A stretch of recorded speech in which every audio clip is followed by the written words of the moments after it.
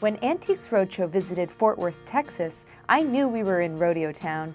So I decided to visit the National Cowgirl Museum and Hall of Fame to see some stylish boots. I'm Diana Vella. I'm the Associate Executive Director at the National Cowgirl Museum and Hall of Fame. We are in, as you said, the Cowgirl Museum and Hall of Fame.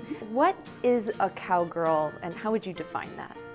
Well, we look at a cowgirl as any female who somehow shaped the American West. So that could be through competing, it could be through entertaining, it could be a Sandra Day O'Connor, who is our first female justice in the United States. It could be an author or a Georgia O'Keeffe, a painter. So it's any female, again, somehow, who shaped the American West in any one of those ways. You've selected some boots for us to look at today. They come from two women who are very different from each other. This first pair in the middle belonged to a woman named Fern Sawyer, and she was a real deal cowgirl. She could rope and ride. She was told by her father that if you want to work and do chores on the ranch, you have to do them as well as any of the guys. And so she took that same determination into the rodeo arena where she competed and did very well.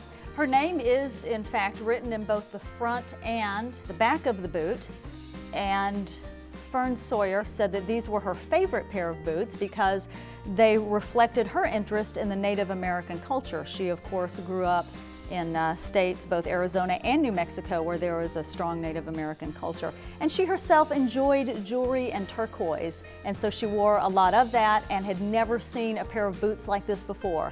And so she said that this was her absolute favorite just because of how distinct they were. What you and I would consider high-dollar boots, she had no problem wearing into the arena. And we have two other pairs of boots here that have a lot of color and a lot of sparkle. Tell me about those. A lot of bling. These two boots belonged to an entertainer named Judy Lynn, and she was a country and western singer. And she was very popular in the 40s and 50s. And she believed very much in this factor of getting attention and reflecting the light. And as you can imagine, when she would walk into a stage under the light, these would catch the light and just a big wow factor. These were constructed by a bootmaker and a clothing designer who goes by the name of Nudie, and he's known as the tailor to the stars.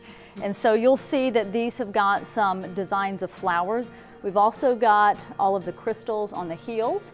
Over here we have a spider motif. It is on the front and the back, and of course it's also got the bling on the heels as well. Amazing. How frequently would these have been used? She would use these whenever she would perform, would always dress up. And she also said that she had spent close to $500,000 on her clothing. So a very important part of who she was and her identity. This is actually Judy Lynn. This is her saddle too, the lady who owned these boots. So can you imagine, like when she rode out into the rodeo arena, if you've been to a rodeo, you know the lights. Oh my can you imagine how this would have caught the lights? Glowing. Yeah. Yeah. There's You can't not see it. No, you can't. And there's over 8,000 crystals on this. Wow. Do you think that boots that are made today differ from these as well? Is there more of a trend to simplicity or even more ornate? Yes. That would obviously depend upon the wearer, but you do see certainly a level up in the way boots are constructed with some leather tooling and leather inlays, and you can still find the bling. You can find fringe on boots. It's a very dynamic field right now, women's Western wear clothing, and you see it on the streets. I don't own a pair of cowboy boots right now. I'm interested in getting a pair. Do you think it's smart to find a vintage pair or a new pair, and how do the prices vary on those? Well, cowboy boots are very popular, and that's a good thing in that you can find them almost anywhere. You can find them online, you can find them in vintage stores. Oftentimes some of your larger manufacturers will have outlets where they'll have factory seconds.